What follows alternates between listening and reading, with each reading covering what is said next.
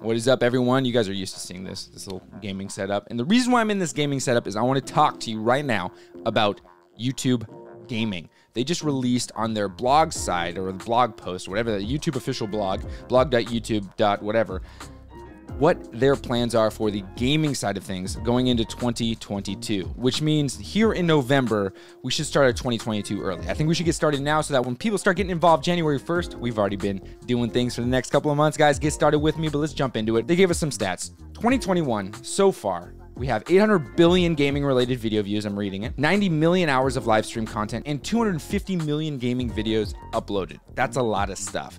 And what they're committing to do is they're trying to play a little bit of catch-up here, right? So Twitch already has a bunch of stuff set up. Twitch is like the #1 gaming thing. That they got their stuff. They got their community. They have their thing. And they've been hearing the gamers screaming and yelling in all the videos about why Twitch is better or why YouTube is better, and they are responding with 3 huge, big catch-up things, right? Thing #1 they're going to do is gifted memberships. So that's the thing that happens on Twitch. You can gift subs, and those memberships allow for people to make additional income. I have memberships. If you want to be a member, feel free to become a member. But they're going to start implementing gifted memberships. So the next thing they're going to do is something they've renamed. I can't find it in the article, but it's basically raids. So what happens is at the end of your video, if you're like, hey guys, okay, we're shutting it down, let's go and let's fill someone else's lobby. If your audience is still wanting to watch some live content, you can go and find someone else who's live streaming and basically have your audience go over there and share your audience with them. And that is a great way for more creators to get more visibility. And it's an awesome way for people to grow their audience and share and create this really awesome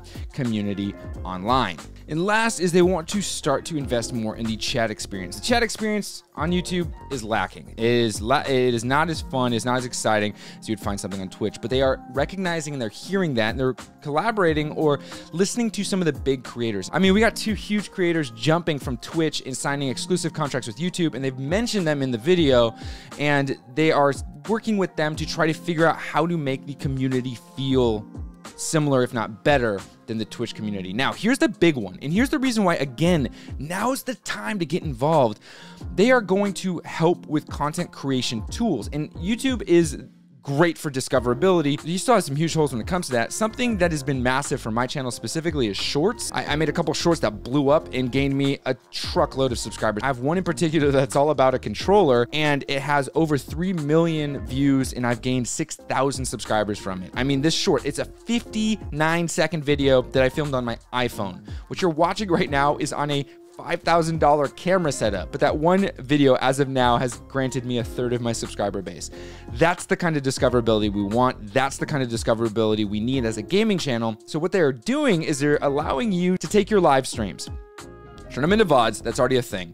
Clip out sections of those VODs, turn them into shorts, and monetize them. Of course, monetization rules apply. You have to have certain thresholds. We'll talk more about that later in another video, but that is massive. That is huge. The fact that they are figuring out ways for you to utilize and leverage shorts to clip out your content and to make money off of it, and the fact that they're having this short initiative or you can get shorts bonuses, guys, now is the time to start your gaming channel, and I want to help you as much as possible. Comment below any questions you have. Let's get excited about it, because I am going to show you how to make the right moves when it comes to starting your gaming channel. And we can start off by just these 3 right here. These are the 3 video styles you're going to want to try to start your YouTube channel right. All right, guys, happy gaming.